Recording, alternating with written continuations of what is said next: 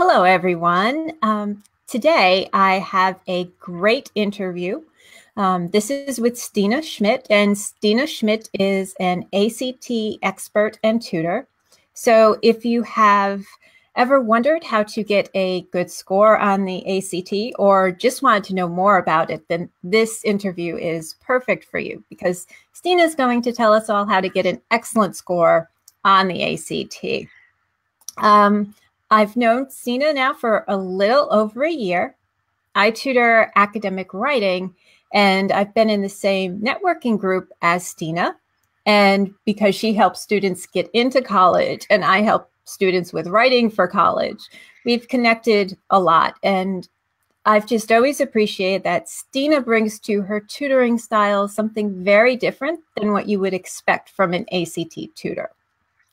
Stena doesn't have this one-size-fits-all approach to teaching her students.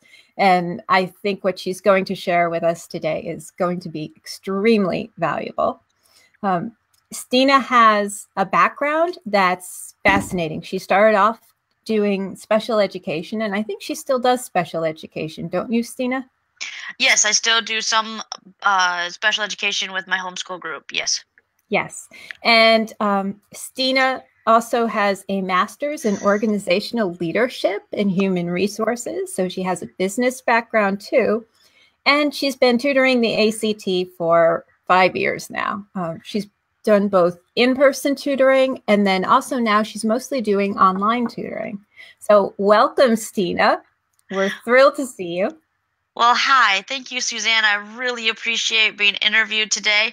I really enjoy and am passionate about the ACT and really think that students nowadays need to know how to study for the ACT and how important it is, not just to get into college, but to use the skills tested on the ACT to help them move forward in life. You need to know how to do writing papers or making resumes or how to utilize the math skills in the real world, and we don't do that anymore. Instead, we take a test and we just dump the information, and that's why I'm here to tell Oh, the secret. Yes. that's great because I appreciate that point too, because a lot of times we think with studying for the ACT, it's just about studying that test. And you really see the wider picture with everything. And that's what's wonderful. So why don't you just give us a little information about what drew you to education and then why specifically you tutor the ACT now? Okay. Well, I have wanted to be a teacher since I was in kindergarten. I remember when we had our kindergarten graduation and I was the teacher in our kindergarten skit. So I've always wanted to teach. I've had very inspiring teachers all the way through, and I did really well with reading, English, and science. But the math portion, I did not do so well. I didn't feel that it was important. I didn't feel that it was going to carry me anywhere, and I didn't feel that I needed to use it in life either.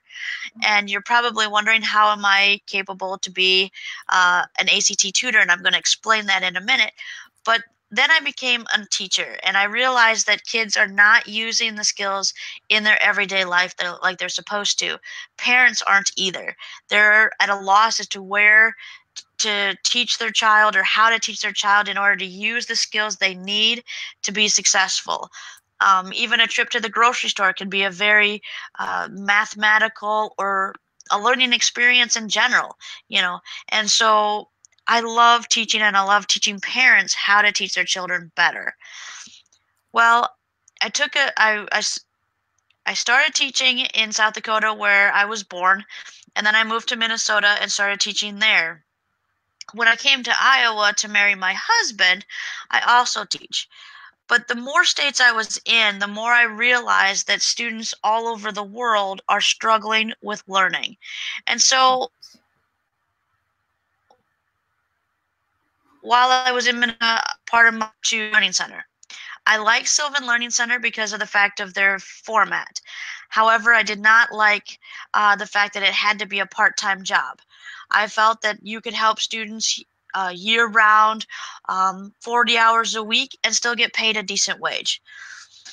And so I decided when I moved to Iowa that I was going to start tutoring in person. And in college, I was told, you're an educator, make yourself marketable. So I did the whole gamut. I did K-8 reading and math, and then I did the ACT test prep to cover the full gamut.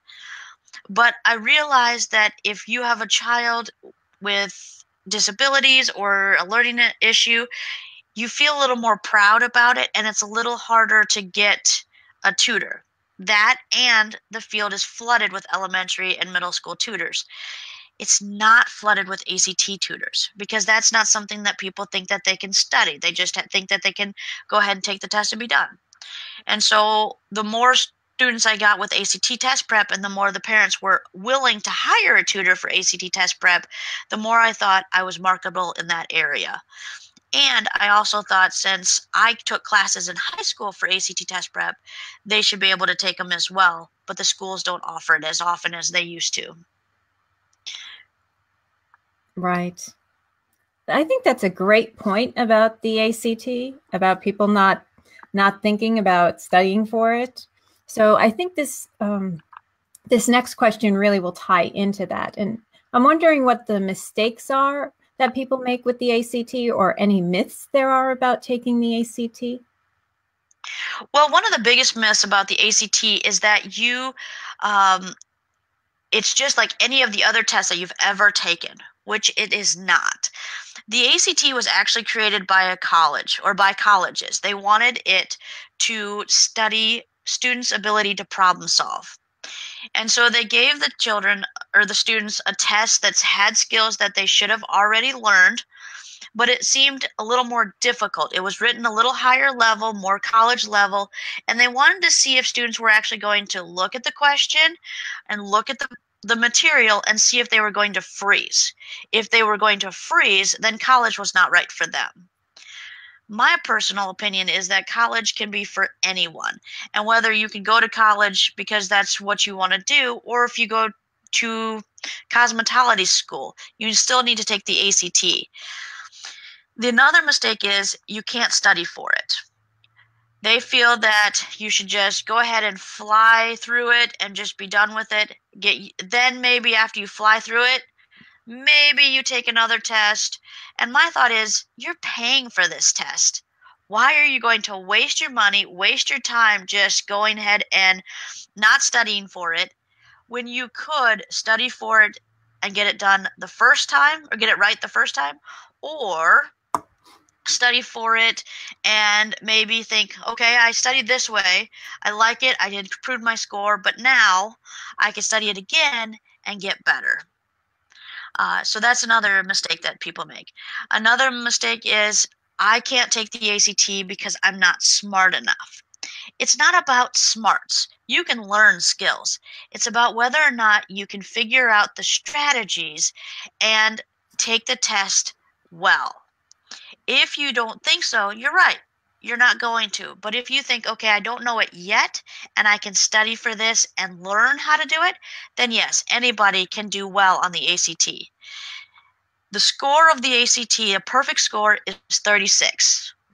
An average score is 20.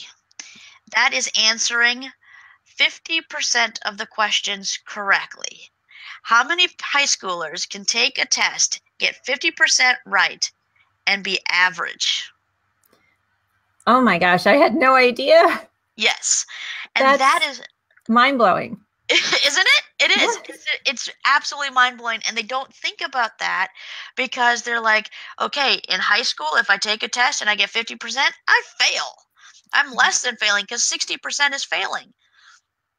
But on the ACT, you answer 50% of the questions correctly, and you get an average score. Wow.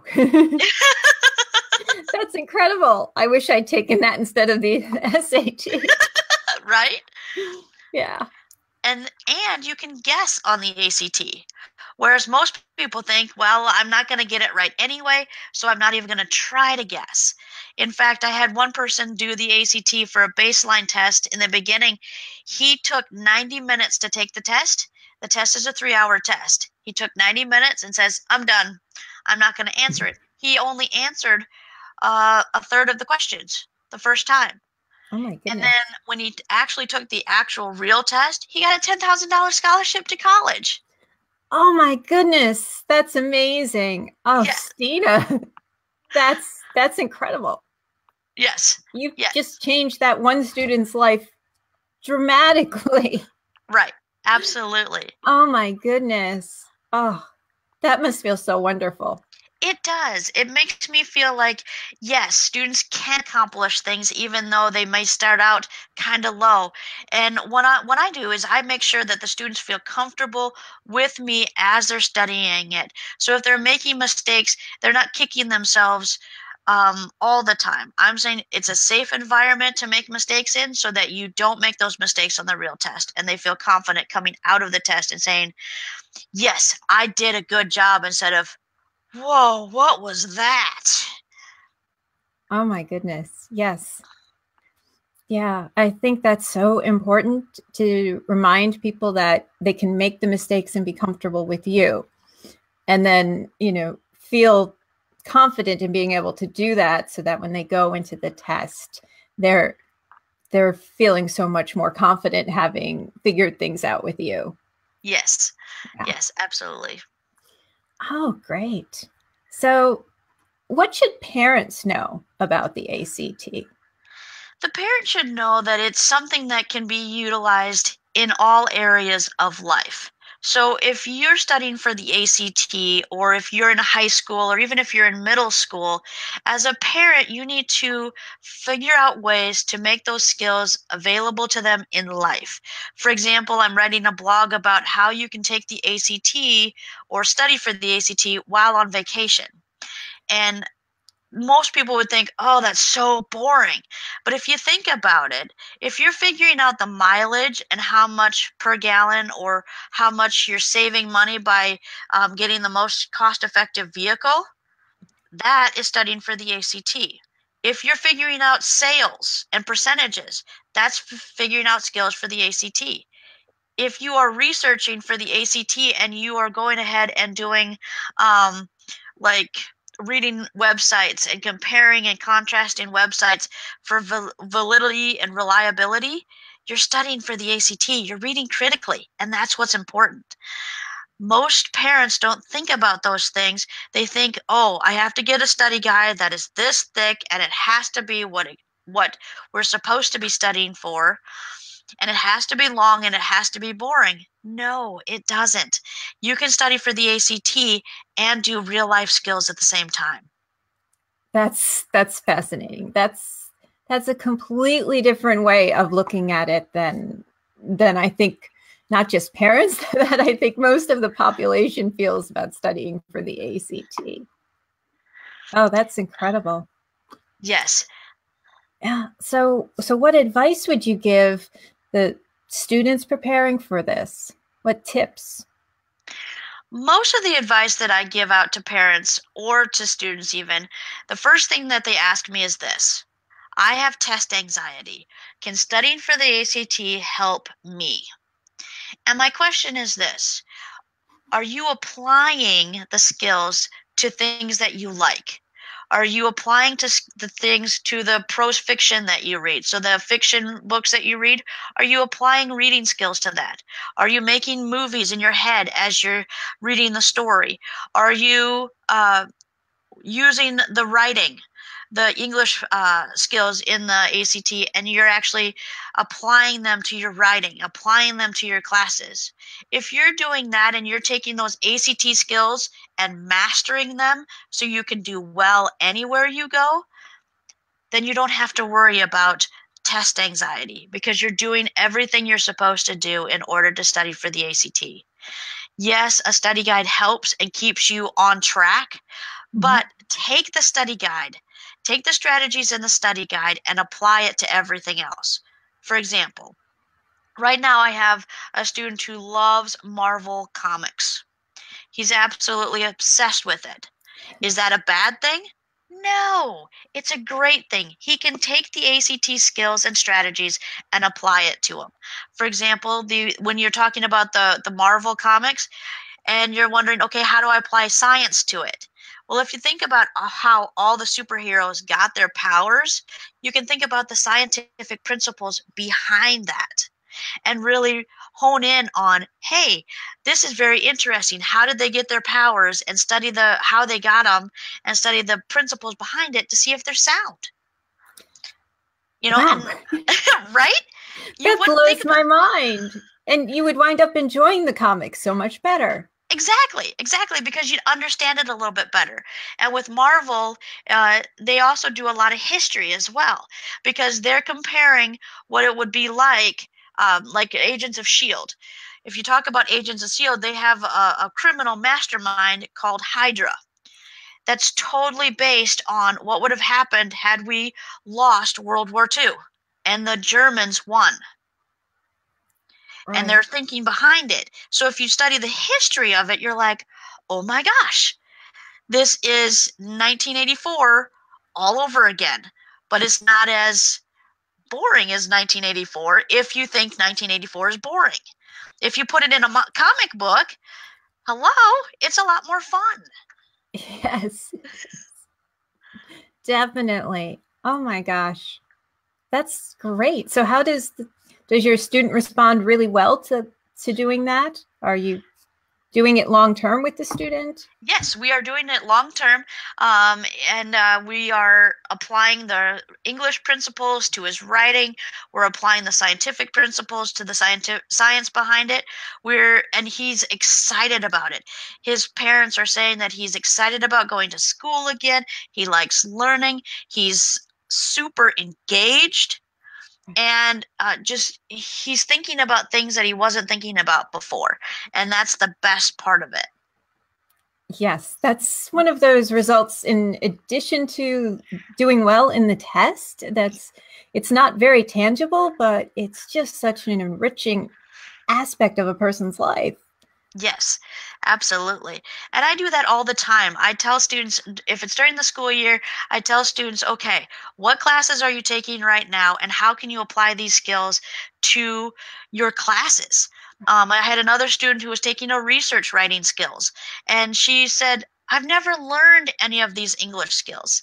I says, yes, you've learned them, but you might not have mastered them or looked at them at the same way. Try applying them to your English writing skills, your research paper skills, or whatever class, and you'll be able to do really well. Once she started applying it, it was like, oh, I get this now. It really makes sense. And that was the one that went into the ACT the first time and was totally flabbergasted, had the test anxiety, really didn't know what to do, did horrible on the ACT. She went through my class. She took the test again. She came out going, huh, that was really good. I feel confident. Oh, that's wonderful. And that's what I love hearing. I love hearing that students are confident and they're ready and willing to share with other people. I had another person that we went over Algebra 1 first because that's what she needed help with at the beginning, and then we did ACT test prep. She was going to enter Algebra 1 class teaching her peers how to do algebra better than the teacher was doing. Oh my goodness. And I have story after story after story just like that. Oh, that's great because it's a way of measuring your success. I mean, not just with the scores, which I'm sure are impressive. Have you raised a lot of the scores too? Yes. I can probably raise a score 5 to 6 points each time. 5 to 6 points each time. And yes. About how long do you work with a student? I can work anywhere from a month to about 3 months with a student. And it also depends on what they do in addition to our classes. So if they just stick to our classes, it's probably going to raise 2 to 3 points. If if they do more work outside of class, it can raise even higher than that. But on average, it's about 4 to 6 points that I raise at a time. Oh my goodness. That's really impressive. Wow. So thank you. So how would people go about like working with you? What would be a first step that they could take? Well, they can go ahead and check my website at saintstrainingandtutoring.weebly.com, and then they can sign up for a free consultation with me, and we can just talk about what their goals are for the ACT, what their child's interests are, what if they've already taken the ACT, what they want to increase their scores, and then we come up with some goals of what we can do next. And then we go through and we have them take I have them take an ACT practice test, and there's no pressure on that test. It's just a test to see what they still need to learn, and then I create the curriculum that's going to be used for them. And then we go through the test afterwards, talk about how they did, and then we sign up for classes, and that's about it. And Oh we my just go goodness. through it. That's the process. And so as you were doing it, like in that consultation, and you're talking about what their interests are, so then your curriculum, is it combined on how they do on that assessment? And then you're also incorporating into that their specific interests when you design that? Absolutely. Absolutely. I use 3 different curriculums, and I combine it into one based on what their needs are and what their interests are. If they're more of a studying type of person where they're always constantly reading or those kind of things, then I may use the Kaplan University Study Guide because I really like their format and I like it that it's from a college. But if they're more sports oriented or they're more interested in other things and need something that interests them, then I might use something that I got off of Teacher Pay Teachers, which also has ACT level passages, but uses high school interests and makes the learning a lot more fun. Right. Yeah. So you're really taking into account not just the interest, but also then the learning styles. Absolutely. I've had way too many students in the beginning get really bored and frustrated because they weren't interested in the material. And my point is that you've got to create good habits first before you can go into a test where you're already nervous and already frustrated about whatever's going on in a high schooler's life. And there's a lot. So when you actually are applying the skills and creating those habits to your interests, then you're able to actually really focus on what's important on the test. And you're going to say, okay, I don't really understand what they're talking about here, but I don't have to. All I have to do is answer the question correctly. All of the correct answers are on the test. Yes, they are. Yes. And if you look at it this way, that it's an open book test, all the answers are there. You just have to pick the right one. It makes test anxiety go away a lot faster.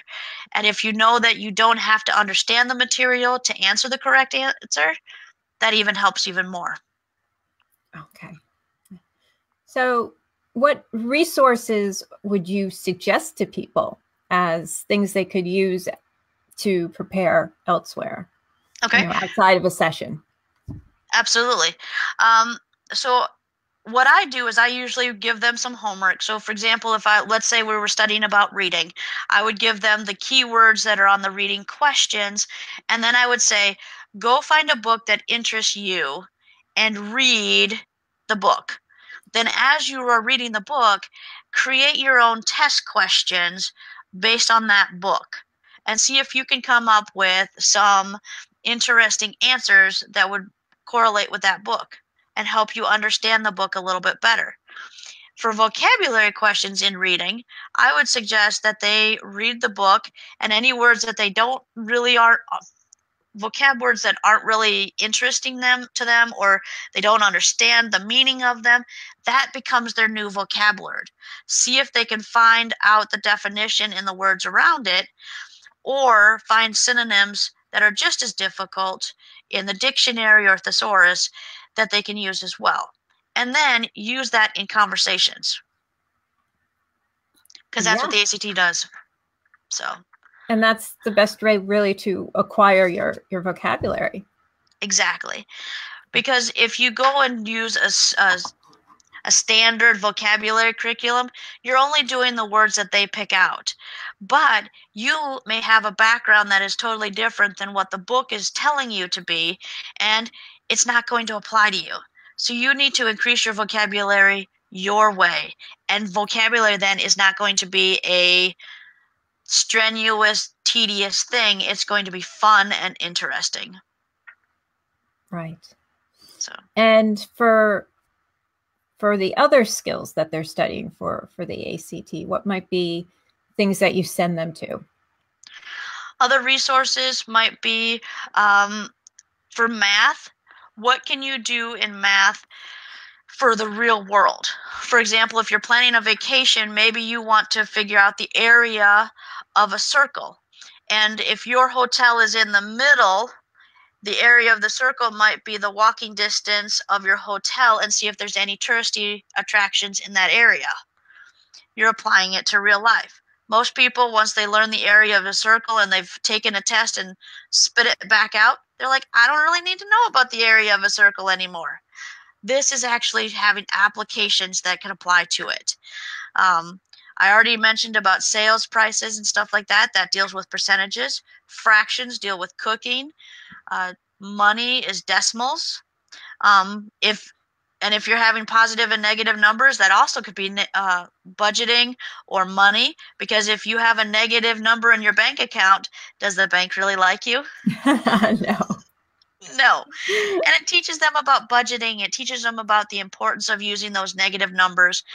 And I also went to a conference that said you need to have algebra no matter what. And I was one that was very against algebra, thought it was the dumbest thing I've ever taken. And he said, okay, so what if you're putting an entertainment center down in your basement, and you have to make sure that it's actually going to fit because you're coming down the stairs, and once it stands up, it's got to fit. That's using algebra.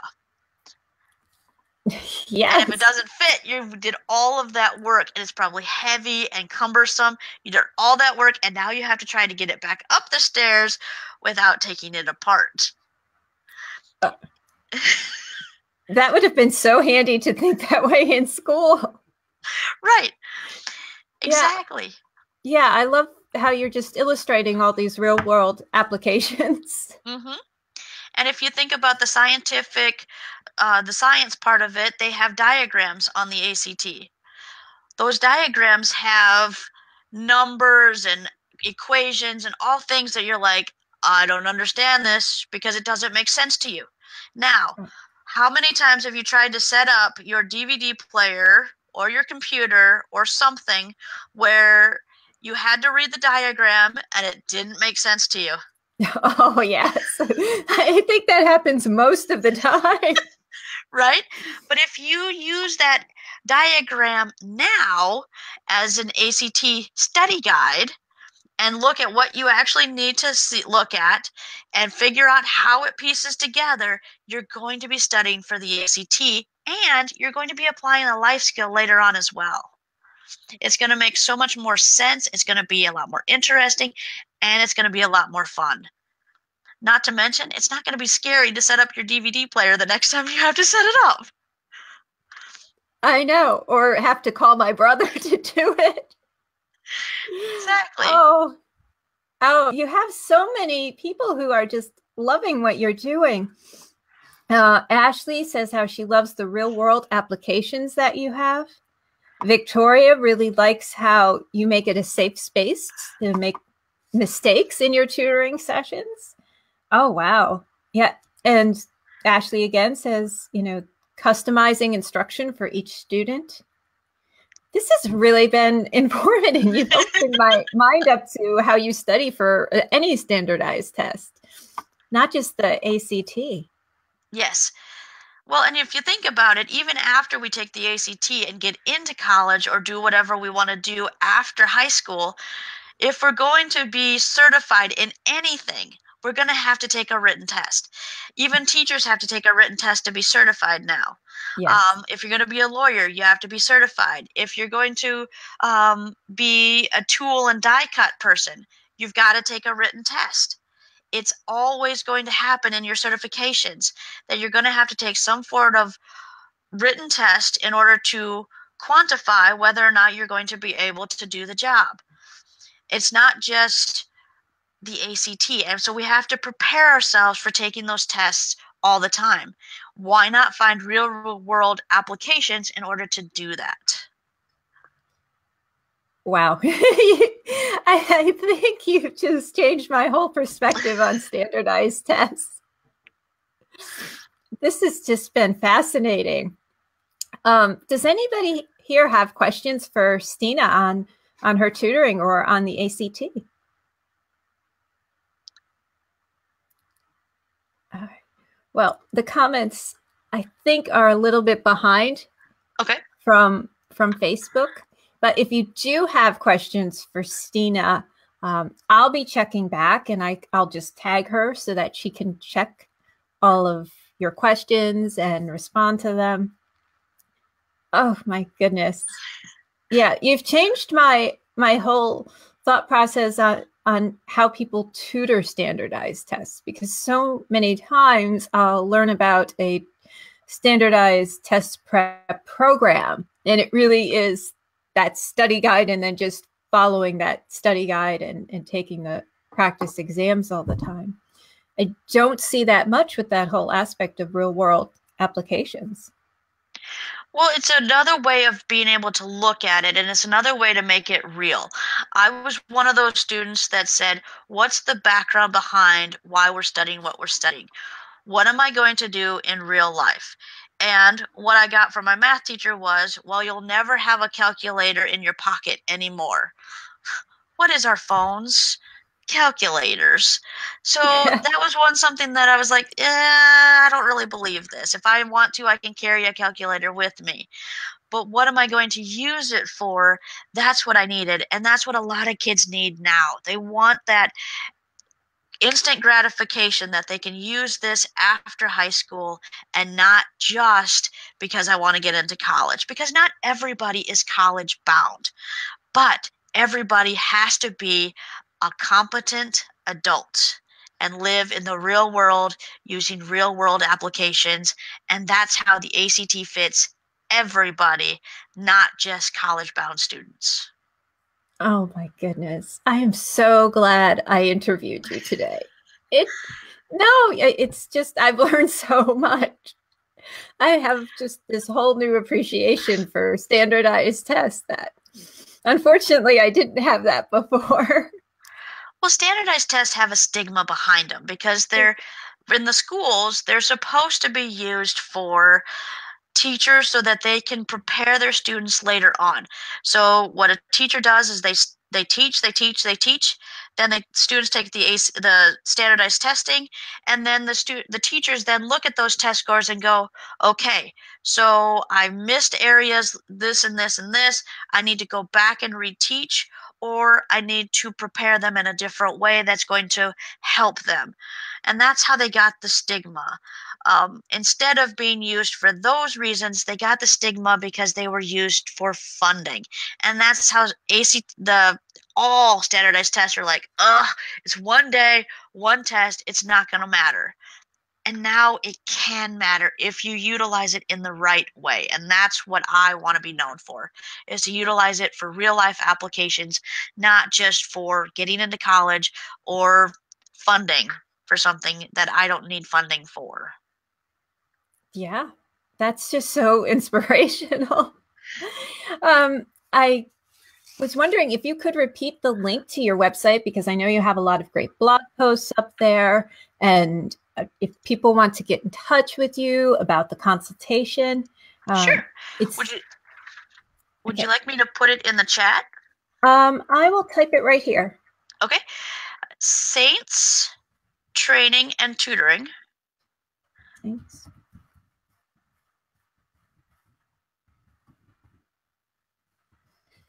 Okay. .weebly.com. And you don't have to worry about a secure link because it automatically has a secure link with it. So once you put in the Saints Training and Tutoring.weebly.com, it will automatically put the, you have a comma in there instead of a. Oh, okay. Well, then I will let you type it in. Yep, sure. Oh, I put my reading glasses down, everybody. So That's okay. I thought I was doing just fine without them, but I guess I'm getting just a little too old. No, you're not old. Not at all. My eyes are. So I just put them into the chat there. Oh, great. And it does come up as a secure link, even though it doesn't have the www in front of it, but even www will get you to the right spot. Okay. All right. Well, thank you so much, Stena. Well, thank you for inviting me. I'm really appreciative of this, and I want everybody to know what the ACT really is and what it's for and why every high schooler should take the ACT if they are going to be a competent adult in real life. Right. All right. Well, thank you. And I'll see you tomorrow. Okay, sounds good. All right. Cheers, everyone. Bye. Bye.